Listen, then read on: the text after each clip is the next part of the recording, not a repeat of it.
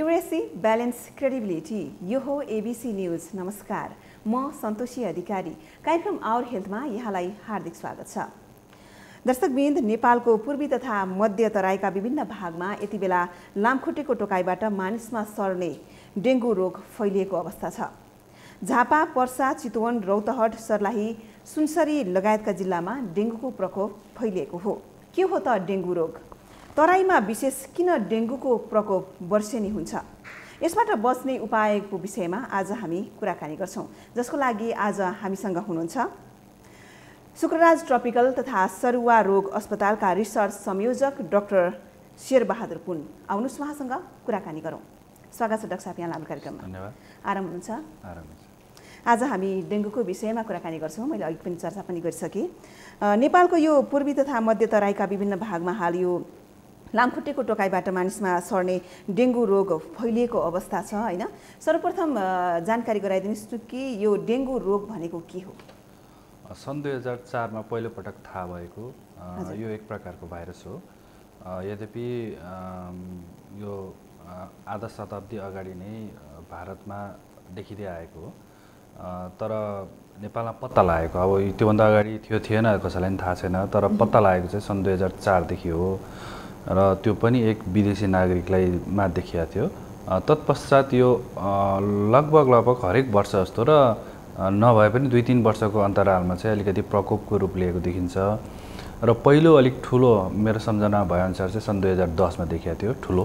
त्योभन्दा अगाडि पनि ससाना थिए। त्यो बेलामा चाहिँ मेरो अनुसन्धानमा के देखिएको थियो भन्दाखेरि चाहिँ त्योभन्दा अगाडिसम्म सन् 2006 भन्दा अगाडिसम्म चाहिँ 9वटा जिल्लामा देखेको डेङ्गु चाहिँ 24वटा जिल्लासम्म फैलेको देखिएको थियो। अब यो फैलिने क्रम जारी नै छ र यो जुन डेङ्गु भाइरस छ यो एक प्रकारको लामखुट्टेको कारण सर्ने गर्छ र यसलाई एडिस जातको लामखुट्टे भन्छ, जुन एल्बोपिक्टस अथवा एडिस इजिप्टाई पनि हुनसक्छ। र हरेक वर्ष सामान्यतया चाहिँ नेपालमा यो जुन बर्सात पछिको खास गरी पोस्ट मनसुन सिजन भन्छौँ त्यो समयमा देखिँदै आएको अवस्था छ। तर हालसालै जुन धरानबाट फैलिँदै गएको जुन प्रकोप छ त्यो म आफै अनुसन्धान गर्नेको लागि पनि अलिकति चाखलाग्दो विषय जस्तो लाग्छ मलाई। किन भन्दाखेरि फाटाफुटी देखिनु आफ्नो ठाउँमा छँदैछ, तर प्रकोप या महामारी या फैलिँदै जानु भनेको चाहिँ सायद यसमा यो अलिकति यो जुन समय छ यो त्यति स्वाभाविक चाहिँ मलाई लाग्दैन। तर हुन नसक्ने चाहिँ होइन, किन भन्दाखेरि डेङ्गुको चाहिँ एउटा वातावरण अनुकूल भयो भने चाहिँ यो फैलिन सक्छ कुनै पनि समयमा भन्ने कुरा हो। र यो एउटा हाम्रो लागि एउटा पाठ पनि हो जस्तो लाग्छ। किन भन्दाखेरि कुन ठाउँमा कहाँ डेङ्गु फैलिन्छ त्यो कसैलाई पनि थाहा हुँदैन। तर यदि के गरी कुनै पनि समयमा त्यो वातावरण अनुकूल भयो भने चाहिँ डेङ्गु देखिन सक्दो रहेछ, फैलिन सक्दो रहेछ र धेरैलाई चाहिँ सङ्क्रमण गर्न सक्छ भन्ने कुरा एउटा बलियो पाठ हो कि जस्तो लाग्छ। त्यसै कारणले हामी कुनै पनि समयको लागि चाहिँ तयारी अवस्थामा हुनुपर्छ भन्ने देखाउँदछ। यहाँले पनि भन्नुभयो अब यो जुनसुकै समयमा पनि यो डेङ्गु फैलिन सक्छ हैन? हरेक वर्ष यस्तो तराईमा चाहिँ विशेष गरी डेङ्गुको सङ्क्रमण देखा पर्ने गर्दछ। अब यो कुराको जानकारी हुँदाहुँदै पनि अब अगाडि नै यो सचेतना चाहिँ अपनाएको पाइँदैन। हरेक वर्षै यस्तो समस्याहरू आइरहेको छ हैन? सरकारले यो समयमै सचेतना कार्यक्रमहरू किन गर्न नसकेको होला जस्तो लाग्छ यहाँलाई? डेङ्गु चाहिँ हाम्रो लागि अहिले पनि अलिकति अस्वाभाविक हो। यद्यपि फाटाफुटा सधैँभरि कहिलेकाहीँ देखिन सक्छ। जस्तै काठमाडौँमा पनि केही समय अगाडि मैले 2जना बिरामी देखेको थिएँ, तर त्यो फाटाफुटा देखिनु आफ्नो ठाउँमा छँदैछ। तर प्रकोप या महामारी लिन्छ भन्ने चाहिँ सम्भावना अलिक कम हुन्छ। तर अब हरेक एउटा पोलिसी मेकर्सको जुन एउटा एक्सपेक्टेड समय हुन्छ, जस्तो हैजा कुन बेला फैलिन्छ अथवा रुगाखोकी कुन समयमा लाग्छ भन्ने कुरा एउटा डाटा हुन्छ। डाटाको आधारमा चाहिँ एउटा सम्भावित समयलाई एउटा तयारी अवस्थामा राख्न सकिन्छ। तर सरुवा रोगमा के हुन्छ भन्दा कहिलेकाहीँ अनएक्सपेक्टेडली चाहिँ आउटब्रेक भइदिन्छ। त्यो पनि कस्तो हुन्छ भन्दा कुन ठाउँमा हुन्छ भने थाहा छैन। तर मेरो सोचाइमा चाहिँ के छ भन्दाखेरि एउटा कुरा चाहिँ हामीले बटम लाइन त्यो भनेको बेसिक कुरा थाहा पाउनुपर्छ। त्यो भनेको चाहिँ कम्तीमा पनि कुनै पनि ठाउँमा डेङ्गु फैलाउने लामखुट्टे छ भने भएको ठाउँमा है, काठमाडौँ लगायत अरू विभिन्न ठाउँहरू होला, तराई लगायत, यदि यो डेङ्गु फैलाउने लामखुट्टे त्यो एरियामा छ भने चाहिँ हामी 12 महिना तयारी अवस्थामा रहेको राम्रो यो पाठ यसले यही सिकाइरहेछ अहिलेको यो जुन छ यसलाई खालि अर्को एउटा जुन नराम्रो पाटो त छँदैछ त्यो मात्र नभएर यसबाट हामीले सिक्ने कुरा पनि छ जस्तो लाग्छ। त्यसले गर्दाखेरि यदि पहिलो कुरा चाहिँ बेसिक लेभल हामीलाई के थाहा हुनुपर्छ नेपाल अधिराज्यभरिमा यो लामखुट्टे कहाँसम्म छ। लामखुट्टे जुन ठाउँमा छ त्यो ठाउँमा केही समय अगाडि मैले श्रीलङ्काबाट एक विदेशीलाई डेङ्गु लगाएर आएको भेटाएको थिएँ। मैले यो किन जोडेँ भन्दाखेरि चाहिँ कुनै ए भन्ने ठाउँमा लामखुट्टे प्रशस्त छ, श्रीलङ्काबाट विदेशी आइपुग्यो, त्यो पनि पहिलो 4-5 दिनमा भने नि ऊ यहाँ आउने बित्तिकै त्यो रैथाने जुन लामखुट्टे छ यदि त्यो समयमा एकदम फैलेको मतलब धेरै रहेको अवस्थामा त्यसलाई टोक्ने भयो। टोकेपछि त्यो रैथाने लामखुट्टेले चाहिँ स्थानीयहरूलाई चाहिँ टोक्ने भयो र यसरी बिस्तारै यो सर्न सक्ने सम्भावना रहन्छ। भनेको मतलब चाहिँ अहिले पनि फेरि मैले एक शब्दमा भन्नुपर्दा नेपालको कुन कुन ठाउँमा डेङ्गु फैलाउने लामखुट्टे छ त्यो व्यापक सर्वेलेन्स हुनु पर्यो र त्यो एरियामा एउटा जुन आइज हुन्छ नि हाम्रो आँखालाई चाहिँ अलिकति सतर्कता रूपमा चाहिँ हेर्नुपर्ने हुन्छ। किन भन्दाखेरि अहिलेको जुन धरानको डेङ्गु यसलाई मैले धरान डेङ्गु भन्ने गरेको छु, यो जुन धरान डेङ्गु आउटब्रेक छ यसले के एउटा पाठ सिकाइरहेको छ भन्दाखेरि नेपालको कुनै पनि ठाउँमा यदि लामखुट्टे छ भने त्यो ठाउँमा कतैबाट नेपालमा मात्र चाहिँ होइन कुनै इन्डियाबाट आओस् या मलेसियाबाट, किन मलेसियाबाट त हामी सधैँ आइरहेको छ, इन्डियाको यो जुन साउथ इन्डिया छ त्यहाँबाट प्रशस्त विद्यार्थीहरू आइरहेछ डेङ्गु भएर।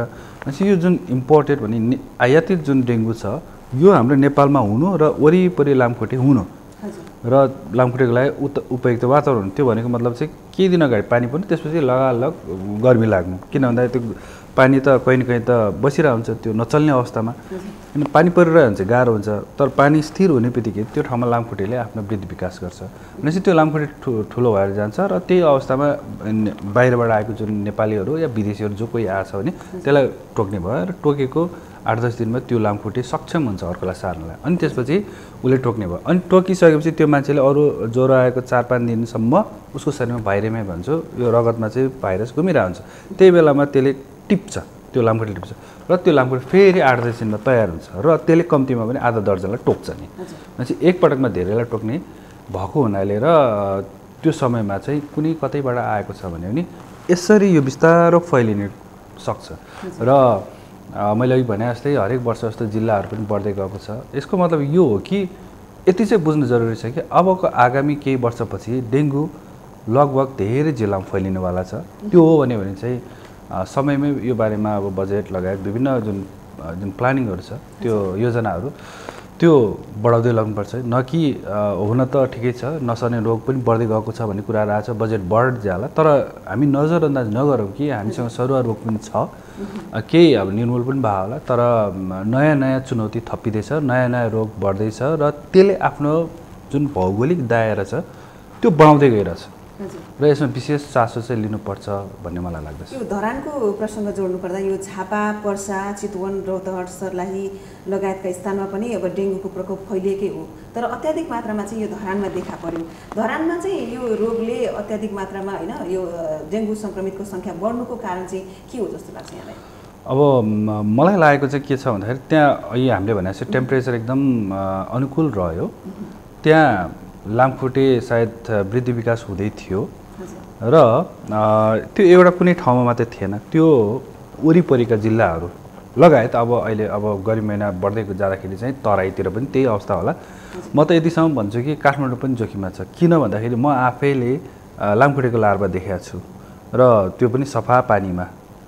त्यसले गर्दाखेरि चाहिँ काठमाडौँ लगायत जुन जुन ठाउँमा यो लामखुट्टेका लार्भाहरू अहिले विकसित अवस्थामा होला त्यो ठाउँ अहिले पनि उत्तिकै जोखिम छ।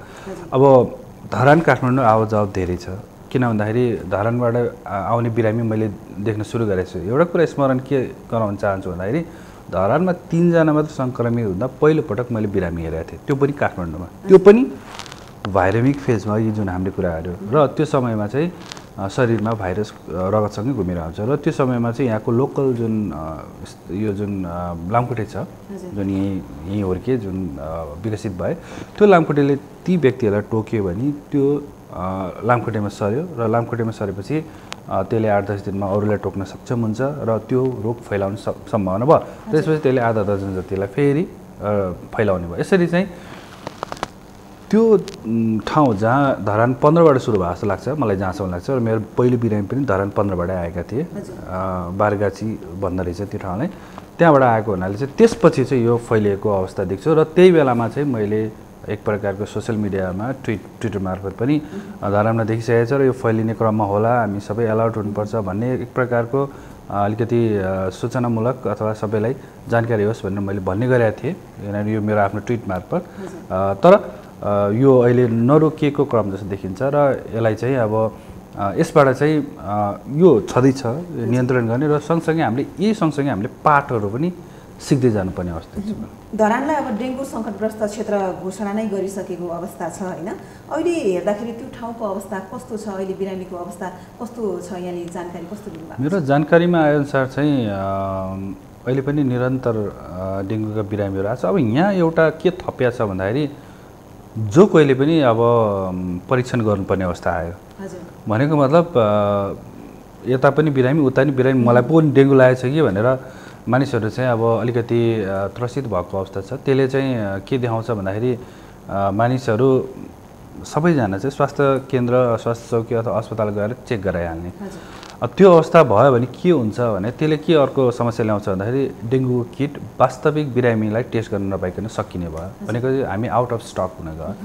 र समस्या के छ भन्दाखेरि चाहिँ कुनै पनि ठाउँमा कति बेला अब मैले भनिहालेँ यो अस्वाभाविक रूपमा आउटब्रेक भयो, महामारी नै भयो भनौँ होइन। अब यति बेला त्यो किट किन्ने तयारी खास त होइन, हुन त अब यो पोस्ट मनसुनमा दसैँ तिहारतिर किन्नुपर्ने चिज थियो होइन। अब मैले अघि भने जस्तो यसबाट अब हामीले चाहिँ सिक्नु पऱ्यो पाठ, भनेको मतलब कुनै पनि ठाउँमा डेङ्गु फैलाउने लामखुट्टे छ भने हामी तयारी अवस्था हुनु पऱ्यो र किट 12 महिना तयारी हुनुपर्ने भन्ने कुरा देखाउँछ यसले। अब यो डेङ्गु नियन्त्रण गर्ने प्रयास गर्दै गर्दाखेरि पनि अब यो फैलिने क्रम चाहिँ रोकिएको छैन होइन? के कारण देख्नुहुन्छ यो फैलिँदाखेरि यो रोकिने अवस्था नआएको चाहिँ के कारण होला जस्तो लाग्छ? अब यो जो फिल्डमा जानुहुन्छ उहाँको लागि पनि इन्ट्रेस्टिङ हो, मेरो लागि पनि यो चाखलाग्दो कुरो के हो? निरन्तर रूपमा रिसर्च पनि गरिरहनु भएको छ। अब यहाँ के लाग्छ भन्दाखेरि मैले हुन त अब यो भन्न त सजिलै छ, हामीले घरमा सबैलाई भन्यौँ, त्यो भन्यो यो भन्यो। अब यहाँ कुरा के पनि आइरहेछ भन्दाखेरि घरका मानिसहरूले भित्र जम्मा भएको पानी फ्याँक्न आनाकानी गरिरहेछ भन्ने कुराहरू पनि आइसकेको छ। अब यो एउटा सङ्केत हो, भनेको मतलब अब बाहिर हामीले कीटनाशक औषधि छर्क्यो भने त्यो लामखुट्टे जान्छ कहाँ? पहिलो कुरा हामी त्यहाँबाट सोच्नु सुरु गरौँ। अब बाहिर त देखिँदैन, त्यो धुवाँसुवा फाल्न थालेपछि अब कहाँ जान्छ? त्यो जान्छ भित्र जान्छ। अब हामी दङ्ग पर्छौँ, बाहिर छैन, कतै पनि हिजोसम्म थियो छैन भन्ने हुन्छ। तर हामी एउटा कुरा के नबोलौँ भन्दाखेरि चाहिँ लामखुट्टे भित्र मानिससँगै बस्न मन पराउँछ। र कस्तो ठाउँमा भन्दाखेरि फ्रिजर अथवा विभिन्न यो जुन एयर कन्डिसनरहरू भयो अथवा जहाँ पानीहरू जम्ने ठाउँ, अथवा हाम्रोमा नेपालमा त पानीको त पहिलेदेखि नै एकदम ठुलो हाहाकारै छ। भनेपछि हामी त पानी त जम्मा गरेर राख्छौँ। अब यो नबोलौँ, त्यो त्यहाँ मात्र लागु होइन, यो काठमाडौँ पनि छ, सेम सिनारियो सेम छ, खालि त्यहाँ अहिले देखिया मात्र हो। भनेपछि पानीहरू जम्मा गर्ने भएको हुनाले चाहिँ हामी मलाई जहाँसम्म लाग्छ यो गर्दा गर्दै पनि यदि स्थानीयको सहयोग भएन भने चाहिँ यो पूर्ण रूपमा चाहिँ नियन्त्रणमा ल्याउन गाह्रो हुन्छ। किन भन्दाखेरि उहाँहरूलाई पनि राम्रोसँग त्यसै सम्झाउनु पऱ्यो कि हरेक पटक पानीहरू यदि राख्नुहुन्छ भने फेर्नुहोस् 2-3 दिनमा, र भित्र आफ्नो घरमा पनि कतै टोइलेट बाथरुम कतै छ कि त्यो एकचोटि बुझ्नुपर्छ। कतिसम्म भन्दाखेरि हामी कारमा बस्दाखेरि पनि त्यही टोकिदिन्छ, भनेपछि मान्छे जहाँ छ त्यही मन पराउँछ। भनेपछि मान्छेसँग यति नजिक छ कि तपाईँ हामीले खालि वरिपरि घुम्ने र हेर्ने मात्र होइन, त्यसले गर्दाखेरि चाहिँ कतै यतातिर पनि हामी चुकेको छौँ कि भन्ने यसले चाहिँ देखाउँछ। यदि हामीले घरभित्रको जुन लामखुट्टे छ त्यसलाई दबाउन सकेनौँ भने यो बाहिरतिर त्यो धुवा फालेर मात्र पनि हुँदैन, यो सङ्क्रमितको सङ्ख्या जुन छ त्यो बढ्ने क्रम चाहिँ जारी नै रहन्छ। मान्छे जहाँ जहाँ बस्छन् त्यहाँ चाहिँ कीटनाशक औषधि छर्ने भनेको व्यवस्था गर्नु पऱ्यो। कमसेकम समय समयमा त्यो ठाउँबाट भित्रबाट पनि भगाउनु पऱ्यो, खालि बाहिर मात्र भगाएर भने त्यो बाहिर भगाएर त्यो त भित्र नै आउने भयो नि त। त्यसले गर्दाखेरि भित्र पनि हेर्नु पऱ्यो भन्ने मेरो बुझाइ हो। किन भन्दाखेरि यो आइसकेको सार्वजनिक भइसकेको पानीहरू फ्याँक्न चाहँदैन स्थानीयहरू, अवश्य पनि अब घरमा बल्ल पानी जम्मा गरेर कहाँ कसरी फ्याँक्ने, सबैलाई त डर हुन्छ। पानी भन्ने त फेरि जीवनको सबभन्दा होइन मूल आधारै हो। यो यस्तो खालको समस्याहरू छ, त्यसको लागि चाहिँ अब पानीको चाहिँ जुन व्यवस्था छ त्यो दीर्घकालीन रूपमा सोच्नुपर्ने हो कि जस्तो लाग्छ। यसको प्रकोप यो तराई क्षेत्रमा मात्रै फैलिएको हो कि पहाडमा पनि यसको जोखिम छ कि राजधानीको कुरा गर्नुपर्दा काठमाडौँ उपत्यकामा यसको जोखिम आउने सम्भावना कस्तो छ यो रोग फैलिने सम्भावना कस्तो छ अब बिचमा यो बन्द भइहाल्यो नि त म भन्न सक्दिनँ अब जोखिमको कुरा गर्ने हो भने चाहिँ यति धेरै मानिस आवाजात गरिराख्नुपर्छ राजधानी र त्यो एरियामा र लामखुट्टे साँच्चै नै यहाँ अब लामखुट्टेको जुन लार्भाहरू छ अहिले पनि देख्छु मैले ठाउँ ठाउँमा र काठमाडौँ एउटा यस्तो ठाउँ हो जुन चाहिँ एकदम तीव्र रूपमा चाहिँ यो सहरीकरण बढ्दै गइरहेको छ घर बन्ने त्यो बन्ने हामी प्लास्टिकका खानेकुराहरू खाने फ्याँक्ने होइन ठाउँमा नराख्ने र पानी झरेर पड्ने फेरि बन्द हुने यो चाहिँ सबै उसको लागि उपयुक्त वातावरण सिर्जना हुँदैछ भन्ने कुराहरू अब तत्काल मनसुन सुरु भयो नि सायद अलिक कम होला सम्भावना मैले कम देख्छु किन भन्दा त्यसको लागि जुन फुल पानी ठाउँ छ त्यहाँ धेरै पानीहरू परिराख्नु हुँदाखेरि कहिलेकाहीँ त्यसले बाधा गरेको देखिन्छ र मलाई जहाँसम्म फाटोफुटो देखे पनि एकदम आउटब्रेक भएको चाहिँ कमै देख्छु ड्युरिङ मनसुन सिजन तर आफ्टर मनसुन चाहिँ अवश्य पनि ठ्याक्क अडिन्छ त्यसपछि पानीमा यो लामखुट्टेले चाहिँ वृद्धि विकास गर्छ यसरी चाहिँ काठमाडौँ एउटा चाहिँ उच्च जोखिममा नै छ हामी यो नसम्झौँ किन जनघनत्व पनि बढी छ यद्यपि अस्पताल त्यहाँभन्दा बढी होला तर पनि फेरि कुरा आउँछ टेस्ट कहाँ गर्ने किन भन्दाखेरि किट फेरि समस्या त्यहाँ आउँछ त्यो त अब सबै ठाउँमा नहुनसक्छ र अर्को कुरा चाहिँ त्रसित पनि हुनसक्छ मानिसहरू त्यो कारणले गर्दाखेरि चाहिँ धरानमा भयो भने हामी ढुक्क नबजाउँ त्यहाँ हुनु भनेको नेपालको कुनै ठाउँमा जुन ठाउँमा लामखुट्टे पहिलेदेखि छ त्यो एरिया सबै चाहिँ जोखिममा छ भन्ने अहिलेसम्म चाहिँ काठमाडौँमा यस्ता बिरामी आएका छन् कि छैनन् डेङ्गु प्रभावित अब होइन त्यहाँबाट त आउने गरेका छन् किनभने मैले अघि नै भने सबभन्दा सुरुवातकै समयमा नै मैले नै हेरेको थिएँ अब तत्पश्चात त अब देखिहाल्यो सबैले होइन काठमाडौँकै बिरामी पनि मैले देखेको छु काठमाडौँकै जो बाहिर गएको छैन तर त्यो फाटाफुट्टो भएकोलाई त्यो त्यति ठुलो माने नराखेको हुनसक्छ तर पनि धरानबाट हुँदै यो छिमेकी जिल्ला टोल सबै सर्दै गइरहेको अवस्थामा र मानिसहरूको जुन आवत जावत छ त्यो एकदम व्यापक रूपमा भएको हुनाले र मैले अघि भने जस्तो लामखुट्टे पनि यहाँ अलिक सक्रिय हुन लागेको अवस्था देखेको हुनाले चाहिँ अब यो चाहिँ जोखिममा छ भनेर हामीले बुझ्नु जरुरी छ र यो स्वाभाविक र अलिकति लजिकल पनि लाग्छ मलाई प्रदेश सरकारले चाहिँ डेङ्गुको बिरामीको डेङ्गु परीक्षण र निःशुल्क उपचारको लागि भनेर बजेट पनि विनियोजन गरिसकेको अवस्था छ होइन यो जस्तो भेन्टिलेटर खरिद गर्नको लागि र नियन्त्रण अभियानलाई समेत प्रदेश सरकारले चाहिँ 80 लाख रुपियाँ विनियोजन गरे पनि यो सर्वसाधारणहरू भने यो निजी ल्याबमै यो परीक्षणको लागि चाहिँ चर्को शुल्क तिर्न चाहिँ बाध्य भएको समाचार पनि आएको छ डाक्टर साहब होइन यो अब उनीहरूले अब निःशुल्क रूपमा उपचार किन पाइरहेका छैनन् जस्तो लाग्छ यहाँ एउटा सरकारी अस्पतालमा कार्यरत हुनुहुन्छ होइन केन्द्रमा हुनुहुन्छ यहाँलाई के लाग्छ अब यो यसमा चाहिँ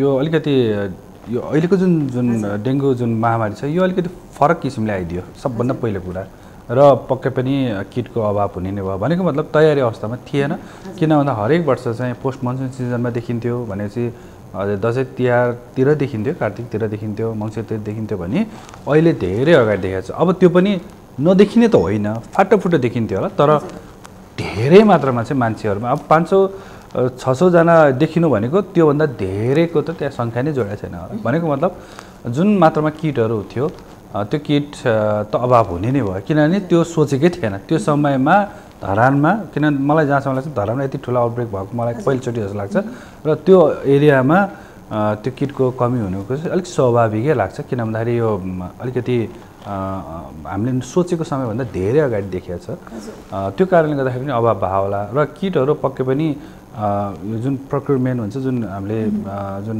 किन्छौँ खरिद गर्छौँ त्यसको अब विभिन्न आफ्नो फेरि नियम कानुनहरू होला होइन त्यसले गर्दाखेरि पनि त्यो समस्याहरू तत्काल भनेको बेलामा चाहिँ नभएको हुनसक्छ होइन भने त अब हामीले बुझेअनुसार त अहिले पनि पठाइरहेका छन् गरिरहेका छन् र पछिल्लो समयमा नेपाल सरकारले केही यस्तो एउटा क्राइटेरिया सेट गरेको छ जसले चाहिँ त्यो टेस्ट गर्न पाउँछ भनेको मतलब डेङ्गुको एकदम मुख्य सिम्पटम्ससँग जोडेर आएको छ ज्वरो आउनु प्लेटलेटको सङ्ख्या घट्नु र सेतो रगतको सङ्ख्या घट्नु यति क्राइटेरिया भयो भने उसले चाहिँ टेस्ट गर्न पाउँछ भन्ने आएको छ जुन चाहिँ टेस्ट गर्नै नपाएर बिरामीहरू चाहिँ विभिन्न प्राइभेट ल्याबहरूमा जाने चर्को शुल्क तिर्न बाध्य भइरहेको अवस्था छ अब यो समस्या कसरी समाधान गर्ने त अब यो यसबाट मैले अघि बारम्बार भने यो हाम्रो लागि पाठ हो र मलाई जहाँसम्म लाग्छ 12 महिना हामी तयारी अवस्था हुनुपर्छ र त्यस्तो ठाउँमा अझ तयारी अझ अलर्ट हुनु पऱ्यो कि जुन ठाउँमा चाहिँ लामखुट्टे व्यापक मात्रामा छ कतिसम्म छ भन्दा लामखुट्टेको जुन फुल छ भनौँ त्यो चाहिँ 1 वर्षसम्म घाम पानीबाट पनि केही नहुँदो रहेछ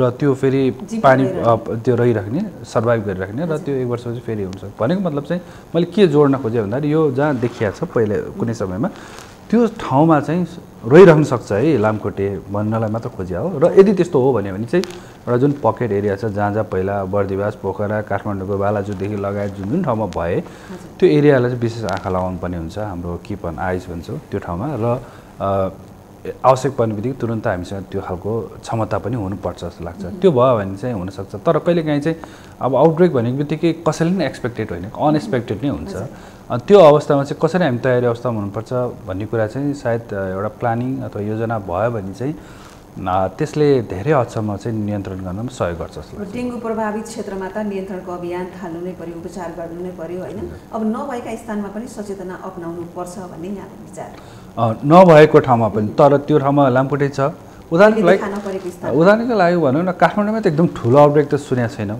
तर हामी सबैलाई के थाहा छ भने सन् 2011मा हुनुपर्छ एडिसिडीले एउटा सर्भेलेन्स गरेको थियो जहाँ लामखुट्टे एडिस जातको लामखुट्टे छ कि छैनन् सर्वे गरेर तर व्यापक मात्रामा छ भन्ने कुरा थाहा छ हामीलाई त्यसले गर्दाखेरि चाहिँ जुन अवस्थामा अनएक्सपेक्टेड अस्वाभाविक रूपमा जहाँ धारानमा भयो अरू ठाउँमा भइरहेछ पोखरामा किन गएको साल पोखरामा भएको देखिएको थियो होइन जुन चाहिँ पहाडी इलाका थियो भने जस्तै काठमाडौँ पनि कुनै समयमा यस्तो खालको जोखिम नहोला भन्न चाहिँ सकिँदैन त्यही कारणले गर्दा हामी चाहिँ सतर्क रहनुपर्छ यो डेङ्गु रोगको लक्षणहरू चाहिँ के देखा पर्न सक्छन् त धेरै मान्छेहरूमा त अब सामान्यतः 3 प्रकारले हामीले बुझ्छौँ dengue fever dengue haemorrhagic fever dengue सक सिन्ड्रोम लास्टको चाहिँ सबभन्दा खतरा हो सक सिन्ड्रोम भने चाहिँ मर्ने नै भए मानिसहरू उपचार नपाए पहिलो जुन डेङ्गु फिभर छ त्यो सामान्यतः जो कोहीलाई पनि हुनसक्छ र आफै निको हुनसक्छ दोस्रोमा गएर हेमोरेजिक फिभर भन्ने हुन्छ जुन चाहिँ रक्तस्रावको कुरा आउँछ गिजा नाकबाट रगत आउने दिशा कालो आउने पिसाब अथवा शरीरमा बिग्राहरू देख्न सक्ने अथवा निलडामहरू देख्न सक्ने त्यो भयो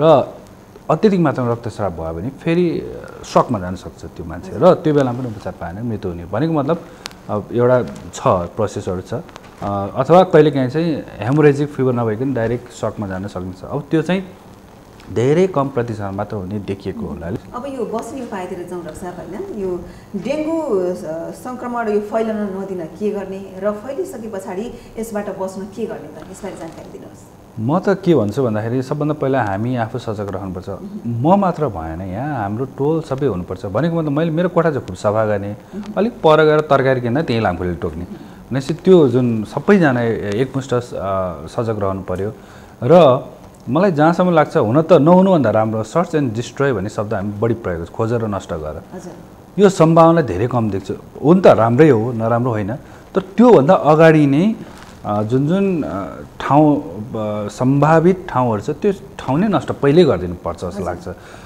हुनुभन्दा पनि नहुँदाखेरि नै हामीले त्यस्ता खालकाहरू ठाउँहरू हेरेर चाहिँ नष्ट गर्न सक्यो भने अनि मात्र हामीले यो कुनै त्यस्तो डेङ्गुको आउटब्रेक भयो भने त्यसलाई तुरन्त नियन्त्रण गर्न सजिलो हुन्छ होइन भने खालि हाम्रो ज्ञान त छ लामखुट्टे यस्तो ठाउँमा छ उस्तो ठाउँमा छ तर हामी फेरि अल्छी भएर फेरि त्यो कुरालाई यो लागू नगर्ने अथवा अल्छी गर्ने र होइन भइसकेपछि हेरौँला हुन्छ नि के छ र अहिले नै किन लाग्ने भन्ने त्यो खालको सोच ल्यायो भने चाहिँ हामी कहिले पनि अगाडि बढ्न सक्दैनौँ अब त्यसो भए सङ्क्रमितले चाहिँ के गर्ने त बच्नको लागि सङ्क्रमित भइसकेपछि डराउनु पर्दैन पहिलो कुरा म यहाँनिर भन्छु धेरै मानिस त्रसित भएछ लाग्ने बित्तिकै ओहो अब के किन होला भन्ने त्यो केही पनि होइन यसको मृत्यु दर 1% भन्दा पनि मुनि छ भन्ने देखाउँछ त्यसले गर्दाखेरि डराउनु पर्दैन बरु त्योभन्दा त अरू रोग नै धेरै छ त्यो कारण डराउनु पर्दैन आत्तिनु पर्दैन तर यसको लागि चाहिँ प्रशस्त मात्रामा झोलिलो खानेकुराहरू खाएर बस्न सकिन्छ र एउटा केही सर्टेन वार्निङ साइन भन्ने छ त्यो भनेको चाहिँ अत्यधिक मात्रामा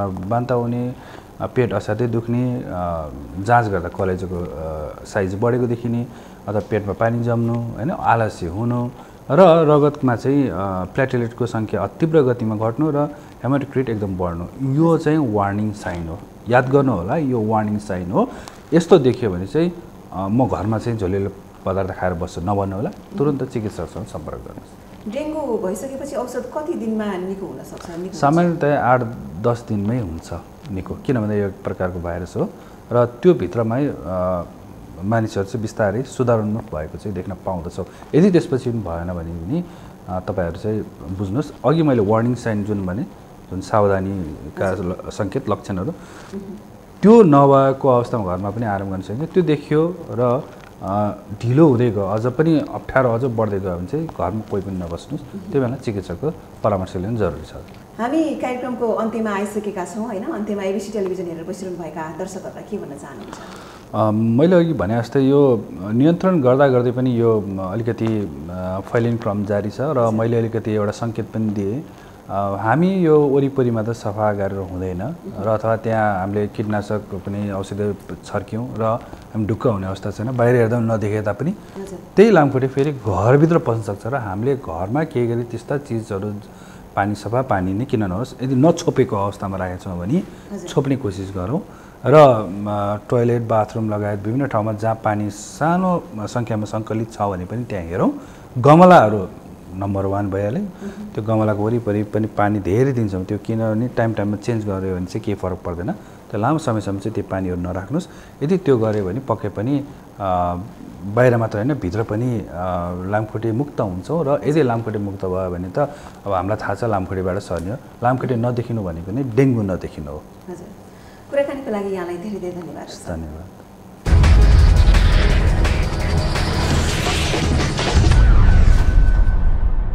दर्शकवृन्द, आज हामीले कुराकानी गऱ्यौँ डेङ्गु रोग के हो भन्ने विषयमा। तराईमा किन डेङ्गुको प्रकोप वर्षेनी बढ्छ, डेङ्गुबाट बच्न के गर्नुपर्छ, यस विषयमा रहेर आज हामीले कुराकानी गऱ्यौँ शुक्रराज ट्रपिकल तथा सर्वरोग अस्पतालका रिसर्च संयोजक डाक्टर शेर बहादुर कुनसँग। आजको लागि कार्यक्रम आवर हेल्थको निर्धारित समय सकिएको छ। एबिसी न्युज हेर्दै रहनुहोला। नमस्कार।